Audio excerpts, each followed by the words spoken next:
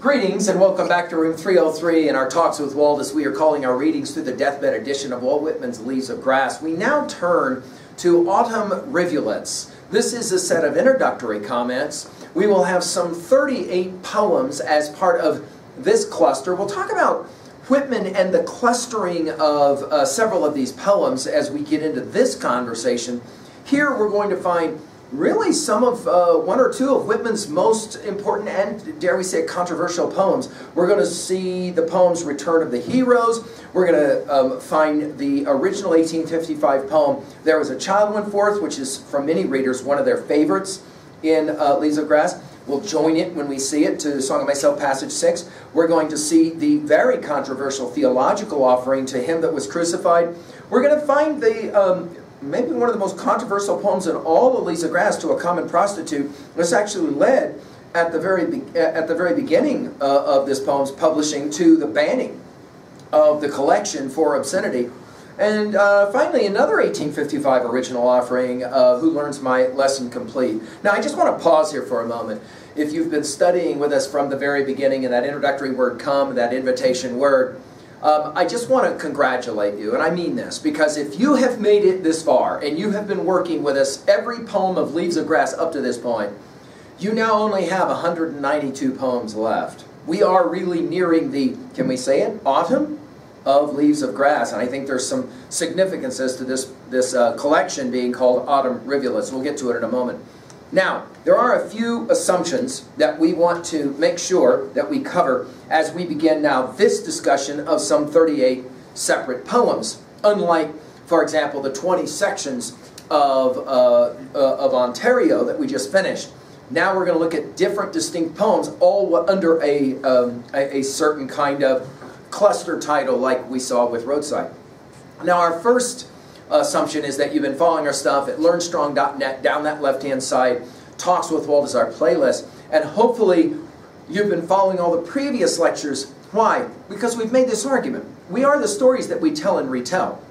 I think Whitman is very much about this idea. And we're also the stories that we decide to accept or to reject. I mean, just go back to those last few sections of Blue Ontario to get a sense of how Whitman's going to make the argument. Certain things are going to be rejected, certain ideas are going to be accepted.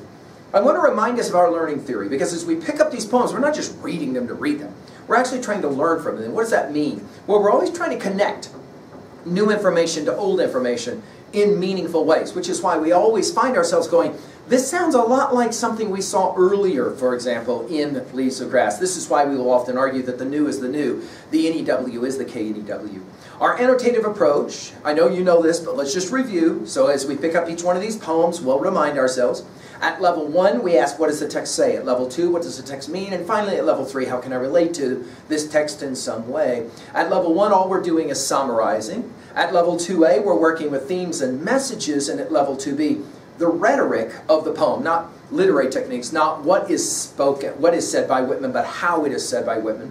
At level 3A, we're going to relate whatever we're studying to other titles and texts that we know, of course within Leaves of Grass, but also elsewhere as well. So, for example, when we finished with Blue Ontario, notice we finally pulled out and read that 5th stanza of Shelley's Ode to the West Wind, which I think inspires so much of what's happening in Leaves of Grass. And then finally at 3B, and most importantly, we're going to ask, how can I relate this to myself? How can I own this material in some way? Now, I want to remind us as well that about each one of these titles, just like all the previous ones, we're always asking in 303 about our big 5.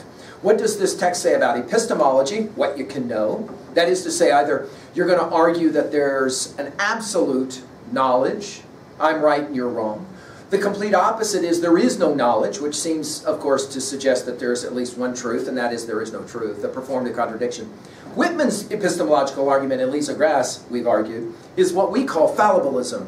That is to say, I think I'm right, but I could be wrong. And it's that I could be wrong part that obviously makes it such an important epistemological position for us. We're going to ask not only about epistemology, but ontology. What can we know about being, and how do we understand being? Whitman will argue, yes, you do have a body, but you also have what he calls a soul. Some will call it mind and then make the distinction between mind and soul. We're playing around as we look at each one of these with that as well. The next two of our big five, psychology, sociology, study of individual mind, motivations, fears, anxieties of the individual, and then sociology, what moves the group. And as we've been paying attention to all these poems, we've noticed that Whitman dances between these polarities of the individual and the group, the society and the individual, all over and over again. He defines, in fact, democracy from that perspective. Finally, and we've been making this argument from the very first poem of Leaves of Grass, the last of our big five is theodicy, the question of pain and suffering and evil in the world. Why must bad things happen? It is significant that this collection of poems is posted right after Drum Taps and, of course, Memories of President Lincoln and Blue Ontario. That is to say, what can we do to answer the question, why must there be this terrible war? And how do we move beyond it? And we've made the argument that Whitman's theodicy is stop asking why did this happen to us, but rather ask why did this happen for us, okay? Obviously there's a personal theodicy as well. Don't ask anymore why did this happen to me, but rather for me. We're going to see this as well played out in these 38 poems as we study them. Now, we have talked about Whitman, but we've commented that there's actually not one Whitman. There's multiple Whitmans, as is usually the case of great writers. We've commented on 5 Whitmans. We've called them the 5 Ps, or 5 perspectives on Whitman. We've talked about Whitman as person, and his biography does matter. Whitman as poet, no question. And interestingly, he didn't think he was going to be a poet until into his 30s, which is really interesting, and we'll talk more about that as we get into these poems. Whitman as pedagogue or teacher, I think this is huge. And as we've said already, and if you go back to our comments on, for example, Blue Ontario, passage 13, or Song of Myself, passage 46, 47, Whitman's always thinking about education and about teaching. We, of course, are going to concentrate on Whitman as politician, and we're going to see this as well here in his celebration, especially of democracy. And then finally, Whitman as philosopher. We're going to see quite a bit of this as well. After the war, Whitman's health, as we've already commented on, Whitman's health began to really take a downturn. And the fact that this cluster is called Autumn Rivulets, the idea that Whitman started to kind of recognize that he was aging, and he was aging much quicker. We're going to get into this whole discussion about what philosophically does he understand about the aging process. And as we said, influenced by everything from Socrates to Emerson, and as we mentioned, Hegel and any number of other great philosophic thinkers. Now, finally, our assumption is that you have your own copy of Leaves of Grass, and you've been annotating it, you've been reading it. My suggestion is always the same, that you will begin, first of all, with your own reading and study of the poem, and then come to our comments as a way to simply help you move through the poem and even, hopefully, beyond the poem.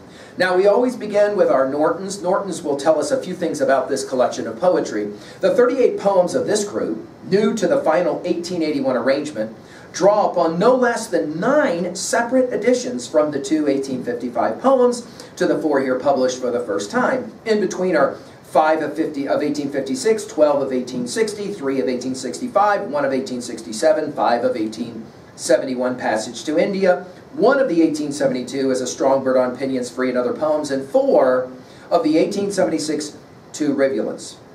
As a group, these poems are devoted to no common theme or progression of idea, and they're also desperate in quality. Many scholars have pointed this out. Some, like Harold Bloom, arguing that some of the poems in this collection should have been edited out. We're going to make a different argument, but we'll get to it. They have perhaps the prevailing mood of retrospective recall, of mature evaluation, and the autumnal wisdom of experience. In short, Autumn Rivulets constitute a range, not a focus of the poet's interest. Now, how are we going to approach our study here, and what are we going to be looking for? Well, first of all, many scholars have pointed out there is an interesting progression in Leaves of Grass that moves from the physical to the metaphysical or the spiritual, and we're certainly going to see that game played out here. Think about the title. First of all, Autumn. We've got aging, obviously. We've got notions of reflection, we've got ideas of harvest, we've got ideas of maturing and maturation, obviously we've got ideas of growth. That is to say, at the end of the summer comes the autumn. You'll remember as we read from Shelley's Ode to the West Wind, if winter come, can spring be far behind? Well, what happens after spring? That is to say, what's the next phase after spring and summer? And obviously it is autumn, it's the fall, right? In other words, we're going to be talking about the perspective, the maturing perspective of an aging poet, of an aging, and can we say this out loud, an aging nation as well. Can we say this?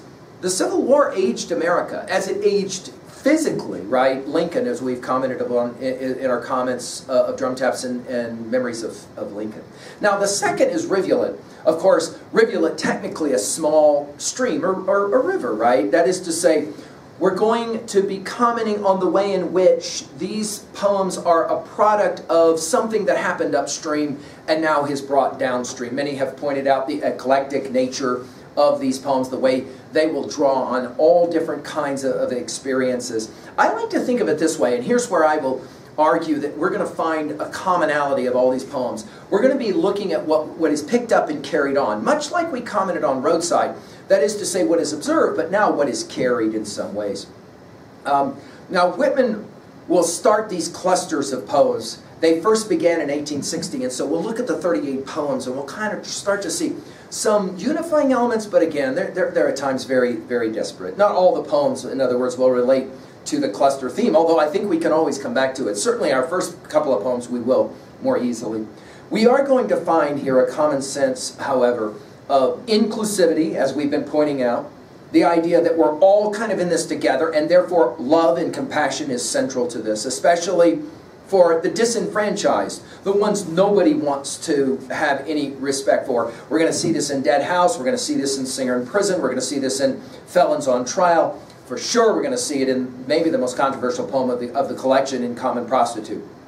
We're also going to see the idea that nature, and he borrowed this heavily, of course, from Emerson's essay, Nature, which we've given a full lecture on at learnstrong.net, that there is a certain kind of propedeutic in nature. There's a certain kind of, dare we even say it, a certain kind of healing quality that we might argue for. And we're going to see this in some of these poems. This Compost, Unnamed Lands, Wandering at Morn, we're going to see that. Now, there is a real debate, as we pointed out, among scholars, whether there is really an importance to studying this section. I made the argument from the very first comments that we made in our Talks with Walt conversations, that all of these poems matter because they matter to Walt Whitman. Now, are some poems lesser and greater? Well, of course. But I like to see it as a unit. Again, a sustained theodicy. And I think when we finish this collection of 38, we will be, I think, better tuned into some of the major messages, some of the major themes. We are definitely witnessing at this moment now, as we are coming towards the autumn of Leaves of Grass, the end of the